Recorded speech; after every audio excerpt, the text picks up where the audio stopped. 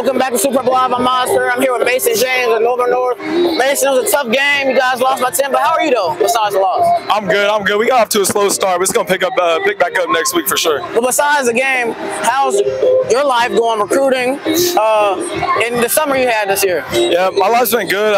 Summer I was training a lot with margin hooks, getting a lot of off-season work, and as I can see, it's improving myself. So family's been helping me a lot through the recruiting process, getting me to each school I need to go to. So yeah, I'm really thankful for them and God. And how is the recruiting process? How's coaches talking to you on a daily basis? You're only a junior. Yes, sir. And so how's that going on? It's been really well.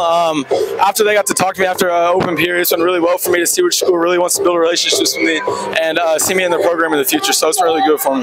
Now I'm going to go back to the game a little bit. What was the game plan tonight, though, going against Northern High in a rivalry matchup? Really just stick to our base offense. We thought we could get them with that, but we got off to a slow start. So things are obviously going to pick back up after practice this week. So now it was 7 minutes left.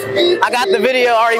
It's on social media. But yeah. What did you think after scoring that 2-point conversion? You got a lot of emotion. Yep. You saw your competitive side. What was going on through your head? I was really hyped. I thought I was going to get us back in the game. We went back in the game for a little bit, but Tigers played hard, played strong, and they got back to us. So I did what I could. And what's one individual goal for yourself this year? 20 touchdowns and 1.4K receiving yards. Okay. Mason, thank you for coming on. Yes, sir. I appreciate it. Thank you for watching Super Live.